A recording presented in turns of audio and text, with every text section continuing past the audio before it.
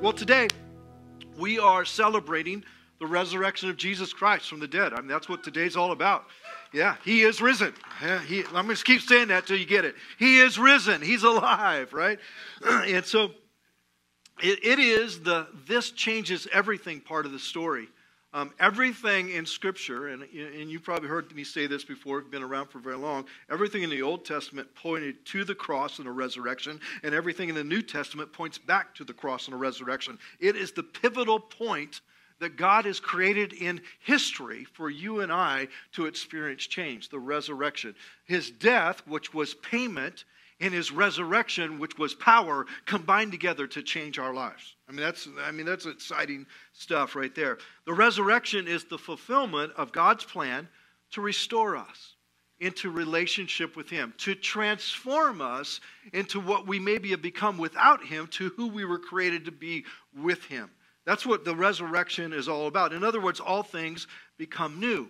The resurrection is a loud statement from heaven that says God can and does make all things new. And many of you here today are here because you know what God can do because He's done it in you, right? Can you just give a big shout for Jesus? Come on. Jesus, He's worthy. He does that in our lives. I don't know about, come on. You guys get excited here. This is Easter, right? Come on. So the resurrection power of Jesus allows us to have I was that, but now I'm this story. I used to be, but I'm no longer. I'm changed. It's new. It's different. And it might be something like this. I was guilty, but now I'm forgiven. Or I was full of shame and I've been washed, right? It could be I was undone and now I'm whole or well. God has restored something. I was blind, but now I see. I mean, I was clueless to what was happening. All of a sudden, my eyes were open, and now I can see clearly. I was lost, but now I am found. I was dead, but now I am alive. Now, I was thinking about my own story. I didn't grow up in the church. Matter of fact, I can count on one hand the number of times that I went to church before I was 20. I lived in South Central Nebraska. It just wasn't part of our lives. I mean, on Sundays, we went to the lake, and when it was not lake time, I don't know what we did, but watch cartoons, ate breakfast. I don't know. I mean, I can't remember. But it wasn't part of our lives. And as I grew up, I got involved in all kinds of stuff at a very young age, drugs and alcohol and being sexually active. I mean, I was just out there as a young man.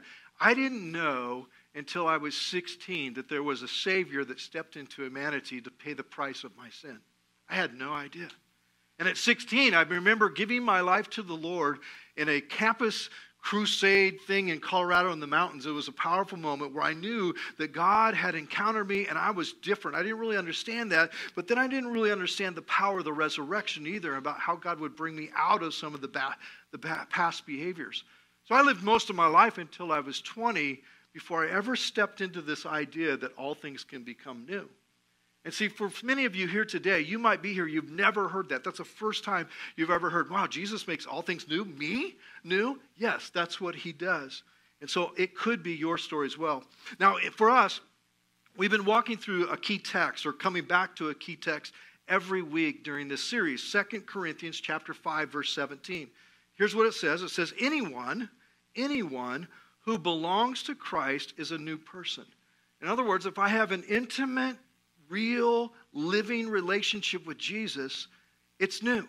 I mean, and you know that. I mean, it's like, wow, I'm not who I used to be, right? It goes on, and it says, the past is forgotten. Now, it doesn't mean that all of a sudden when you have a relationship with Jesus, all of a sudden you can't remember anything from the day before, right? You're like, what happened? Well, I don't know. Who are you? You look at the persons you normally see. That's not what it means. What it means is the attachment and the identity that you had as being one that was separated and guilty of sin and shame and all that junk that goes with it is no longer part of your story. It's been washed. It's been removed in that way. I mean, and so hopefully you still remember that because you can be grateful for what He brought you out of to what He's bringing you into. It goes on. It said the past is forgotten and everything is, say that last word with me, new. It's new. All things are new. Now, what does that mean, though? What's this verse mean? It's a great resurrection verse, but what does it mean for us today? And I think it implies a few things. One is the door is open to all of us. So if you're here today and you're thinking, yeah, that's good for that person, it's good for that person, but not for me, that's not true. I'm just going to challenge your thought process here and say the truth is the door is open for you to belong to Christ and have this newness of life in Christ because that's what Jesus does. That's who he is. All right? Here's another one, is that we all have issues. We all have spiritual issues. We all have a past. We all have. And if you're sitting here going, well, not me, that probably is your issue, that you can't accept the fact that you have an issue, all right? I mean, that's part of it. But we all have these issues that are part of us. But the last thought is that is implied here is that those things can be changed. Change is possible. So what's the problem? I mean, here's what I watch and I see. As a pastor, here we are on Resurrection Sunday. Here we are, Easter. We're celebrating that Jesus paid the price of our sin on the cross. Amazingly, grace. Then 3 days later, he rose from the dead. He rose from the dead. There's this life. But somehow, in the middle of all that, we still struggle to make it our own. We still struggle to make it ours. And it becomes maybe a church idea that I agree with mentally, but it's not something that personally changes who I am as a person. Why? What's the problem? And I think there's two big problems. Let me give them to you real quickly. I think that we have an awareness problem. We're just not aware. We're just not aware of maybe the big picture. We're not aware of the condition of our heart. We're not aware of the opportunity. We're not aware of the possibilities. We're just not aware. And it's not because maybe we're somebody that's terribly clueless. Maybe nobody's ever told us. Maybe you've never stepped into a service like this and actually heard that you were created for a relationship with a Savior, but there is a brokenness within you that is called sin that Jesus alone can fix on the cross, and the power to set you free in the resurrection is all part of that story. Maybe you've never heard that. And so you don't understand maybe your condition, or you don't understand the opportunity, or you're unaware of the possibilities. Second idea that I think is big, is a problem for us, is we have an acceptance problem. Don't raise your hands, right? But we have an acceptance problem. We have a hard time fully accepting what maybe somebody else has done for us. We want to earn it, right? I mean, I don't want, how many of you ever received something they give you, you're like, well, hey, what do I owe you for that? I mean, you can't just say thank you. You can't just receive it fully. You can't just be grateful. And there's this weird thing that we have an acceptance problem, and we can't quite do it. And we struggle to fully accept what Jesus has done on the cross for me. And maybe we limit it. Maybe we neglect it. Maybe we even reject it. And we miss out on its full impact on our lives. And again, what I said at the very beginning is true. I believe that Resurrection Sunday is the perfect Sunday to experience the full impact of what Jesus did on the cross and through the resurrection, to experience that. But here's where I think, sadly, some of us are today, is that we might religiously celebrate the cross, but we've never been touched personally by the cross. We actually might be here, and I want to say this as much compassion as I can say, is you might actually be here, and it's just something you do, but it's not something you are. And Jesus wants to have a transformation moment for you here today, that you would move from going to church maybe, or maybe agreeing with it mentally, to actually having an impact and change your life. In other words, there's an acceptance that changes everything. So awareness, acceptance. Acceptance embraces Jesus as the only answer and the true answer. So as I began to prepare for today's message, Easter's an interesting thing. Obviously we're going to talk about the resurrection. It's going to be woven through everything we talk about today, because that's why we're here. We're celebrating that. But as I began to think about it, I was drawn to 4 resurrection stories in the Gospels. 4 stories. 4 specific stories. And obviously the biggest story that's in every gospel is the resurrection story of Jesus, where he stepped into humanity, lived 33 and a half years, went to the cross, sacrificially chose, gave his own life on the cross. 3 days later, they went to the tomb, and it was empty because there was power to resurrect the dead. That's the story. That's the greatest resurrection story. But there's actually 3 other stories in the Gospels where Jesus interacts with people that desperately needed to be resurrected from the dead. They actually had died physically, and Jesus raised them from the dead. There's a transformation. There was a change that took place. And I was thinking about it in between service, they could have sat around together, the 3 of them, and say, wow, do we have a cool little group here or what? We're the only three that we know of that truly have the story. I was really dead, and now I'm alive because of Jesus. And so this idea that Jesus was doing it. Now, why would Jesus do miracles? Why would he do the resurrecting of the dead like we're going to talk about today, or giving sight to the blind, or healing the leper, or the leper, not leopard, that would have been weird.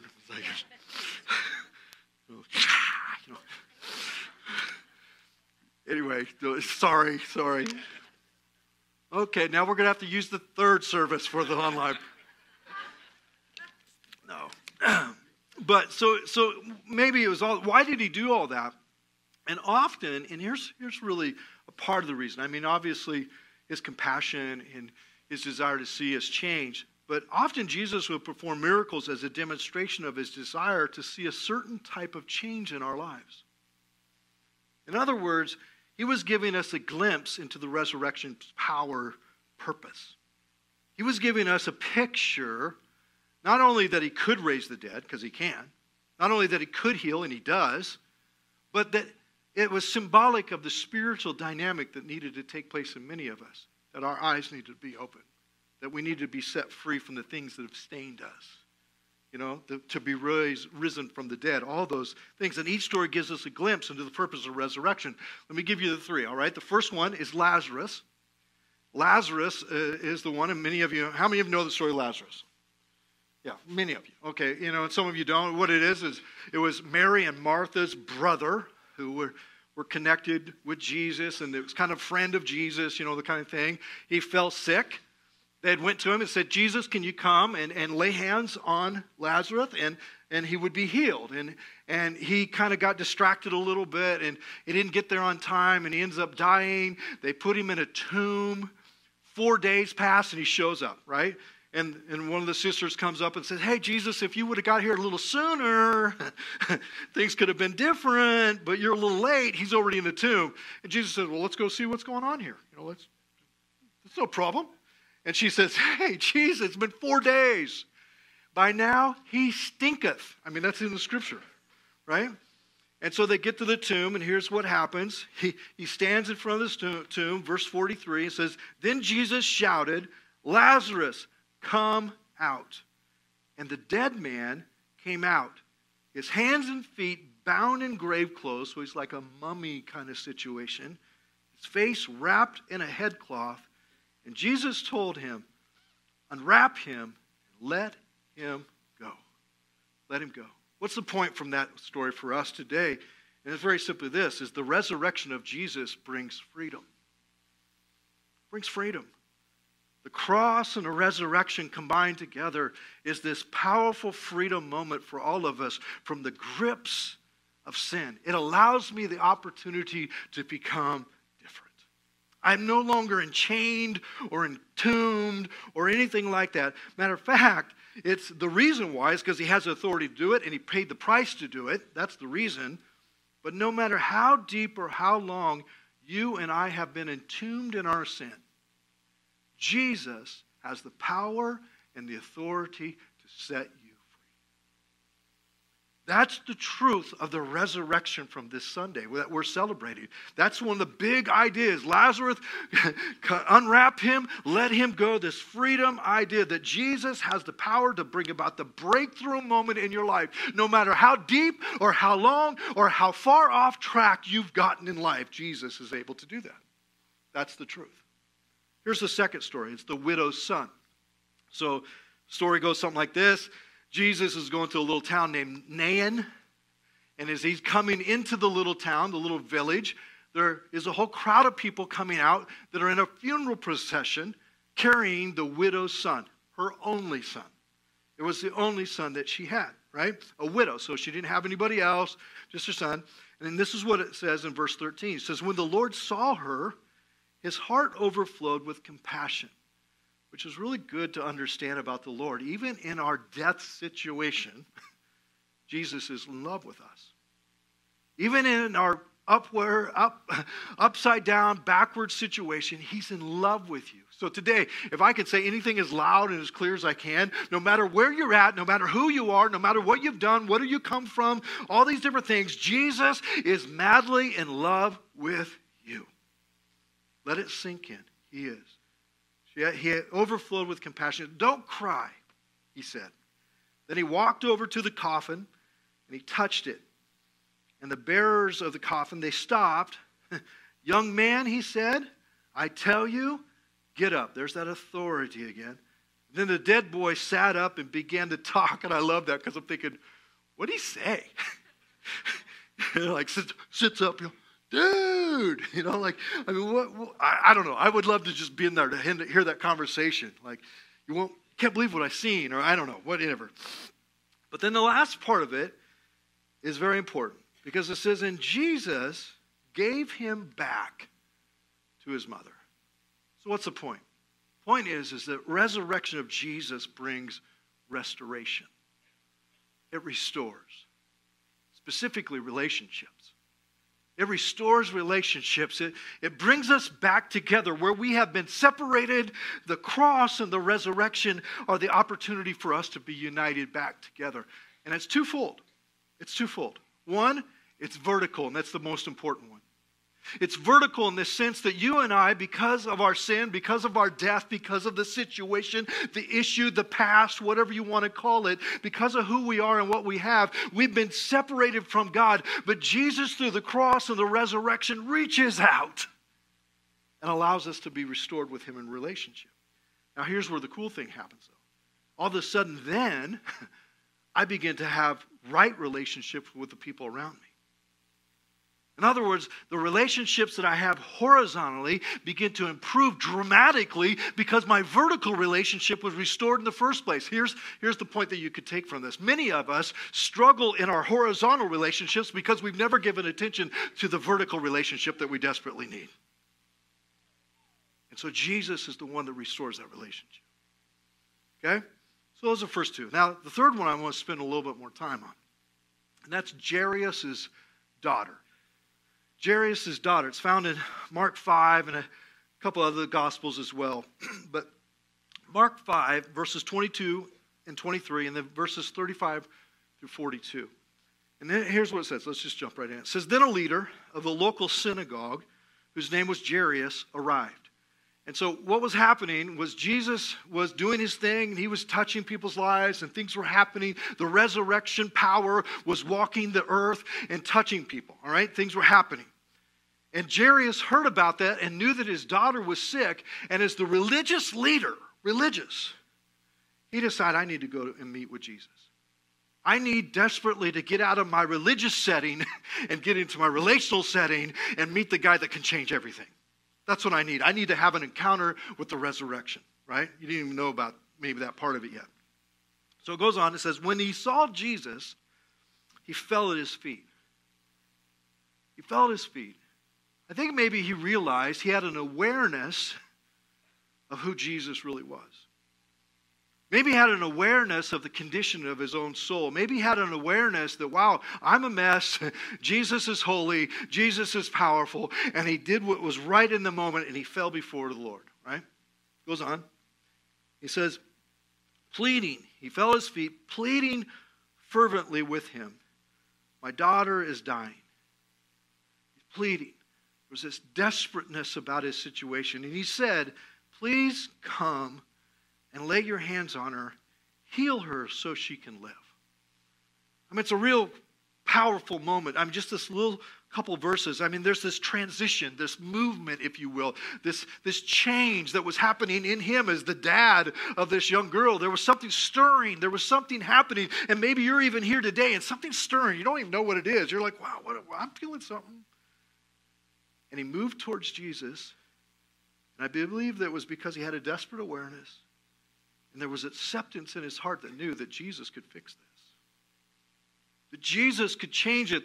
That somehow the resurrection power of who Jesus was, didn't even know that yet. Maybe he heard it being said before that Jesus said, I am the resurrection and life. I don't know. But he knew, All right, so that's going on. Then we have a little break in the story. And the little break in the story is actually Jesus is in this crowd, and all these people are gathered around. And it says that there was one woman, and she moves her way through the crowd, and she gets up, and she finally touches the hem of Jesus' garment. And in the midst of that moment of touching the garment, she's instantly healed of her sickness. It's a powerful moment. Again, Jesus, right? Resurrection and the power. So Jesus has this conversation, who touched me, and all this kind of stuff. They go around, and he deals with her. And then we pick the story back up in verse 35. It says, while he was still speaking to her, messengers arrived from the home of Jairus, the leader of the synagogue. They told him, your daughter is dead. Your daughter is dead. There's no use troubling the teacher now. It's over. Right? But Jesus overheard them and said to Jairus, again, Jesus is interested in your life. He's interested in your story. He's interested in your pain. He's interested in your situation. Jesus overheard them and said to Jairus, don't be afraid, just have faith. Then Jesus stopped the crowd. Because everybody's like, hey, Jesus is going to do something. It's like they were like looking for the show, the latest Avengers, the end game, right? Yeah. Did I hear somebody say, praise the Lord? I thought I heard some. Well, I guess. Yeah, all right. And so he stops the crowd, and he wouldn't let anyone go with him except Peter, James, and John, his close circle, brother James. Now, let me just point out something about this. If you want to experience the resurrection power, begin to surround yourself with resurrected-minded people. Begin to understand that there are people in your world that maybe they don't have a clue who or what. They're unaware, but you're aware. All of a sudden you're, whoa, Jesus can change things. Surround yourself. It goes on. It said, when they came to the home of the synagogue leader, Jesus saw much commotion and weeping and wailing. I mean, it was chaotic. It was desperation. It was pain. It was emotional.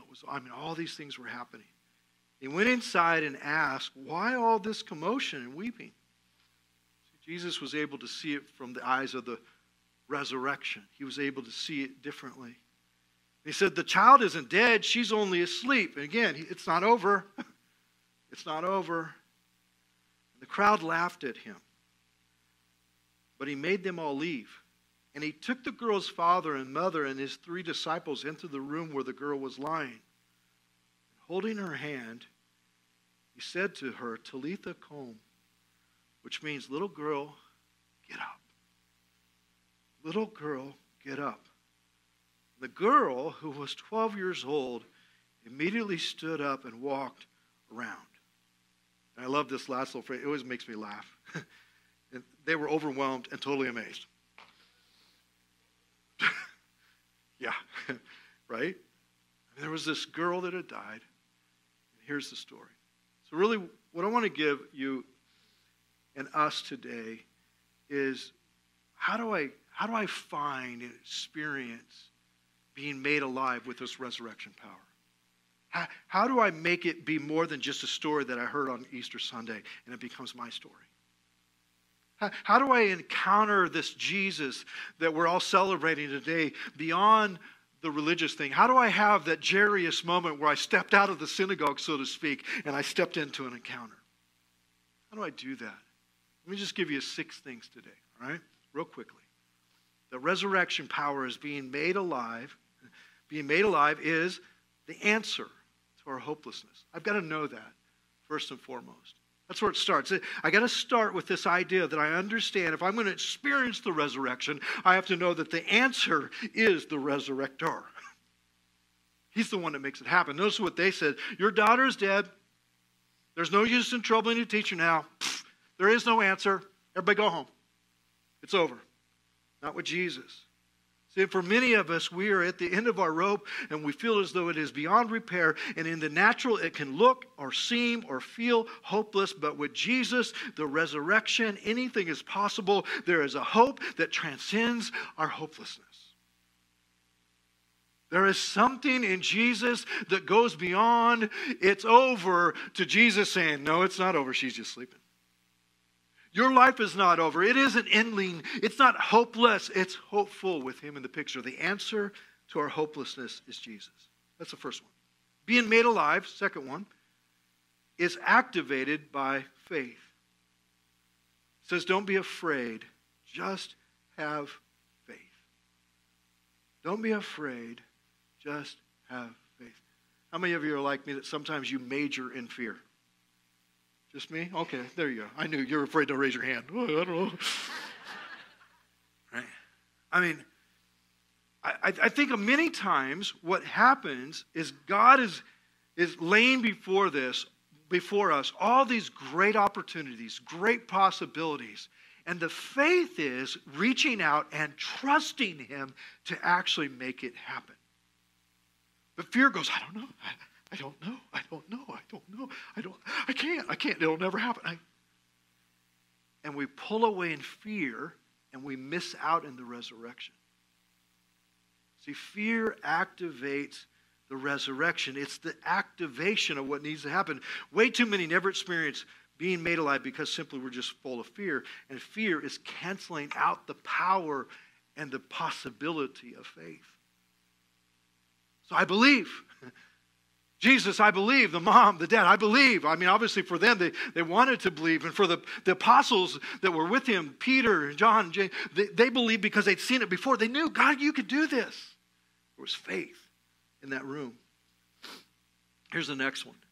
Is being made alive brings calm to our chaos.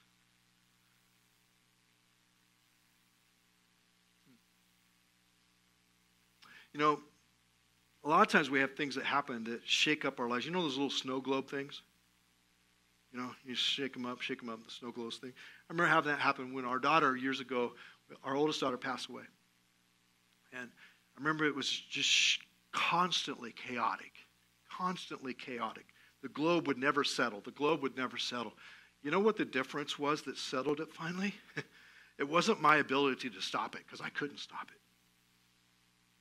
It wasn't that I finally figured out some magical formula that stopped it. You know what it was finally? Is I finally came to the point where I said, Lord, here it is. And I gave it to Jesus. In an instant, he stopped it. And he calmed the chaos that was within me. He would calm the chaos. I'm thinking another way. When I was first giving our lives to the Lord, Jennifer and I, first year, I mentioned it, 35 years of marriage, 34 years pretty good, and 1 year not so. That first year was chaotic. But when Jesus stepped in, it became calm. In a moment, it changed. In a moment, all the craziness, all the chaos, not that it became super easy and life was, walking on flower beds and all that kind. I mean, it was different because there was one in the story now that was able to calm the storms. Notice what it said. Jesus saw much commotion, weeping and wailing. Resurrection power brings peace. And maybe today the chaos in your life is because of the absence of Jesus in you. Here's the next one. Being made alive is experienced by those who fully embrace Jesus. If you write off Jesus, there's a very good chance you'll miss out on the power of Jesus. If you write off Jesus, there's a very good chance you'll miss the power of Jesus. The crowd laughed at him, and notice what he did. He made them all leave. The crowd laughed at him, and he made them all leave. So when I read that, I'm like, whoa, Lord, help me to not be in a place where I'm mocking or making fun of or making light of what you and you alone can do. Lord, help me never to be in that place. Next one, number, 4 or 5? Being made alive changes the brokenness within. He said, little girl, get up. Little girl, get up. I've been drawn again and again back to this phrase today because I think this phrase is the resurrection phrase for us today. Little girl, get up. Little boy, get up. Let me explain it this way. That Jesus, full of compassion and power, is able to lift us up out of the mess we are in. Let me say it to all of us here in a different way. There is a little girl and or a little boy in all of us that is messed up, and we need Jesus to lift us up.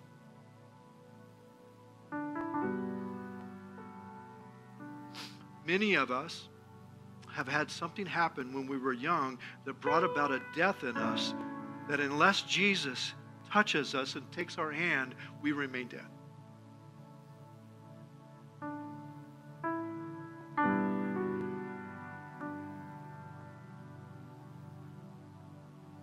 There are those of you in this room, and why is it 12? Why is it 12? I think that's important. Did you know that 12 is kind of the recognized, understandable time in life when you become accountable for your own decisions? That's kind of a truth there. I mean, it can happen a little earlier, but typically around that time.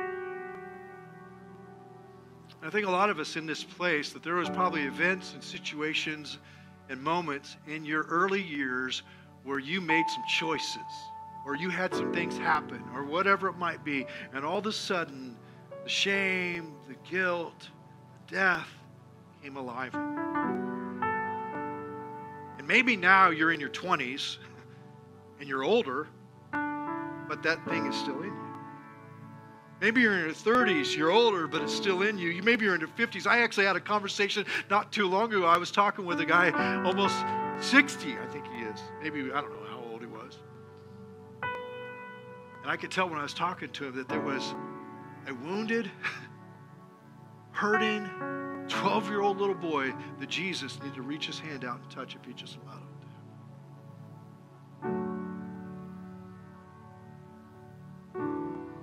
I was thinking about it in my own life. When I was 12 or thereabouts is when I began to make crazy choices that led to death in me, that led to death in me. Jesus speaks to each and every one of us in this room. Little boy, little girl, get up. He reaches his hand. He touches your hand. You have to just accept it. I mean, she didn't have to do a whole lot because she was dead in that situation, but for us, it's just accepting it, right? Let me close with the last one. I tricked you. There's 5 resurrection stories in the Gospels. Nobody cares. All right. You know what it is? So the 3 that we talked about, Jesus and ours. Our story. Our story is that other resurrection story in the gospel, and we all need to experience the made alive life moment with Christ, and Jesus can change who I am right now. Here's the being made alive thought. Being made alive by Christ is a necessary spiritual transition. It's necessary spiritual transition. John 3:3, it says this, Jesus speaking to Nicodemus, I can guarantee you this truth. No one can see God's kingdom without being born from above. The old version is born again. Made alive. It's necessary. It's spiritual. It's a transition here. It's necessary because without an inward resurrection, I cannot experience the God thing that I was created for. It's necessary. I can't get there from here unless God does something. It's spiritual in the sense that it's not something I can do myself. Only God can change the condition of my soul. Last week, my granddaughter, Loxley, who's 3, is she 3 or 4? 4, thank you. She aged since I've heard. And they came home from a church thing, and they were singing a song about how God is the only one that can change and make butterflies. Check this out. We actually recorded it, but check it out.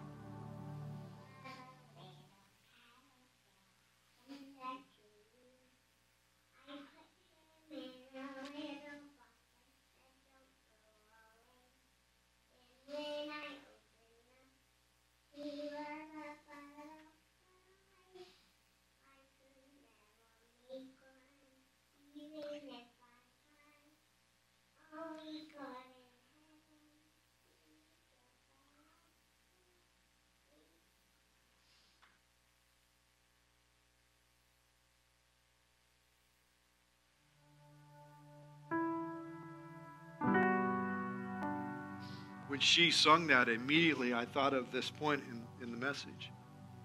God's got to do it.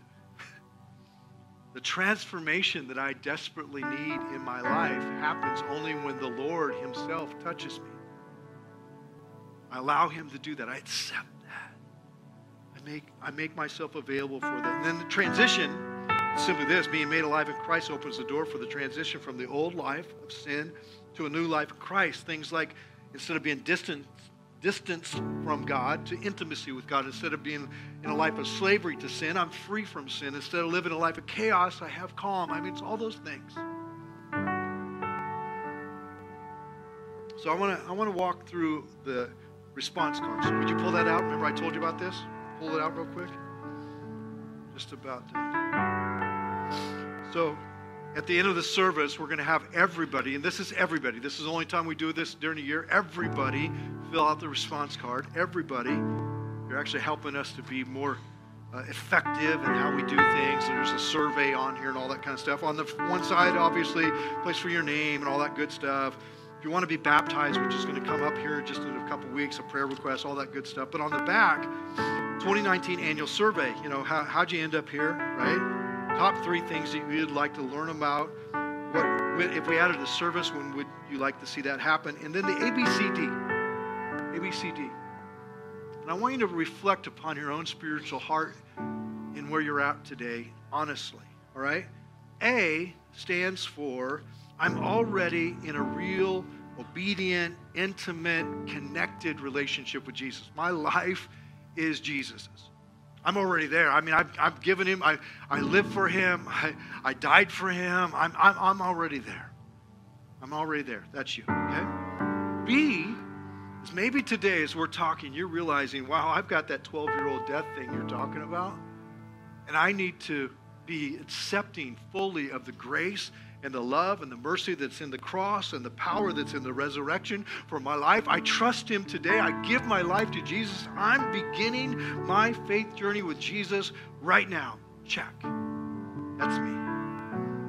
And C, maybe you are here today, but you're curious. You're considering.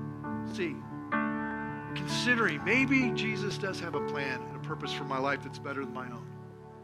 That's just where you're at. And maybe the last one, you just have no desire right now to make a decision at all. There's just nothing stirring right now. Would you reflect and actually check the right box? I want to pray for each one of you. The worship team is going to come as I pray. Lord, I pray for each one of these groups of people that are in this room right now. I pray for those, Lord, that are already in an intimate, obedient, real, living, alive relationship with you. Lord, they would never take it for granted. That, Lord, they would never get tired of praising you or serving you or loving you or responding with gratitude before your throne. Lord, may it always be just like the first day. Lord, let it be so. Lord, I pray for those that are beginning right now, and I pray a prayer with them. Lord, admitting, Lord, I'm a sinner. I've got issues. I've got things in my heart that only you can wipe clean. And I reach my hand out as you reach your hand out to me to receive what you're offering on the cross, not because I deserve it or I've earned it or because I'm good enough, but simply because you love me and you want to resurrect my life. I receive it today. For those that are curious, that, Lord, you would begin to just stir and answer some of the questions in their hearts.